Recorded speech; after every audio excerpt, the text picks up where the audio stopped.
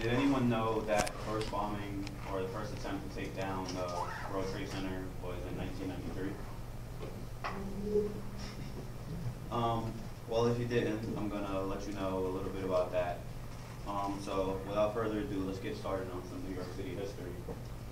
The Twin Towers were completed in 1973, and it had about 50,000 employees. When it first was built, it had about 50,000 office employees with people in their offices that worked in them, and there was food court on the 107th floor. Both buildings stood approximately 110 stories high, and at the time when it was completed, it was the tallest skyscrapers to be built. But later years, it was overtaken by, I'm not sure specifically what the name was, but it was a Chicago skyscraper. And that was all according to the History Channel. The bombing of '93. This attack occurred in February 26, 1993. Just to give you a little bit of basically what happened that day. Before this actual day, the terrorists, they went and they got a rental van and they built the bomb and they put the bomb in the van.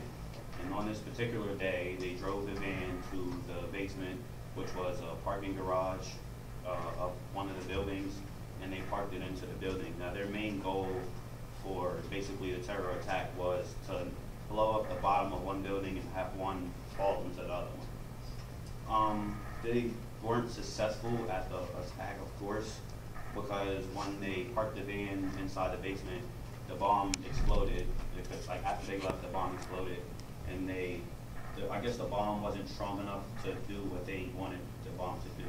So basically, the building just wound up falling from the bottom.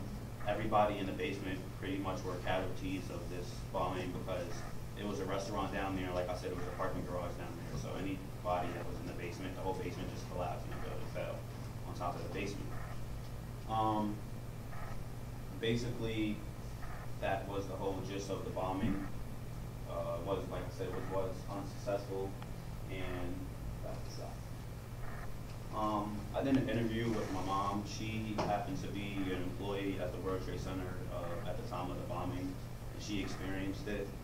I just want to say before I get into the interview portion, it kind of got towards the end a little emotional because my mom really got emotional with the bombing and the events of 9/11 because she still kind of remembers everything that was going on. I asked my mom a couple questions. I'm not going to go through all of them, but some of the questions I asked were basically when everybody found out about the bombing, how did they react?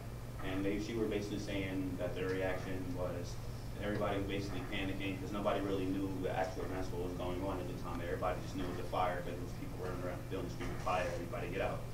So she was just saying everybody was just trying to escape the quickest way they could, the fastest way they could. Some people were jumping out the window, some people, because it's like 110 floors, everybody's not going to be able to go through the steps. And the normal building has like 2 stairwells, but everybody could fit down the steps, so people were just trying to get out the quickest way they could. And then I asked her what form of communication did she use, or how quick was she able to get to a phone and contact our family. And she was saying her and her friend that she's still friends with today, after they wound up escaping from the building, they ran across the streets with cleaners and used their phone. The last question I asked her was the most emotional question for her, was after like going through this bombing experience, how did this connect with the experience of 9/11? And we were still living in New York at the time of 9/11, and she told me she actually seen the second plane hit the second building as she was walking doing her daily activities throughout the day. And everybody was like just stopped and heard the noise, like everybody in the streets, like what's going on. So, and then like after the news reports and all that stuff, she found out what was going on, and she was just crying. And my brother was in high school at the time, and his high school wouldn't let him out. They let my middle school out, my elementary school out, but they didn't let my brother's high school out because it was so close to the towers. They didn't want any like anything else to happen to like people had already died. They didn't want anything else to happen from people, kids didn't let out of school and stuff. And another thing was basically, I found a website with 11 conspiracy theories, and the most conspiracy theory that most of us may know about is that Bush knew about the attacks before the attacks were going to happen. And my mom's opinion about that was, like, after the attack, she really disliked President Bush, and she was basically like, she does agree that he probably did know something about it and didn't do much to stop it.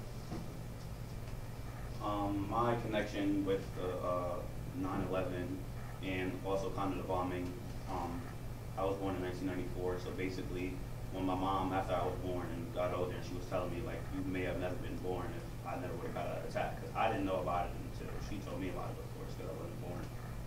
And then my connection with 9/11 is basically I also saw 9/11. I was in school at the time, and when it happened, like I said, everybody heard the noise. It was a big boom, and basically there was a boy in the boys' bathroom at the time, and he said, like, when he came back to my classroom, he said he could see what was going on from the window.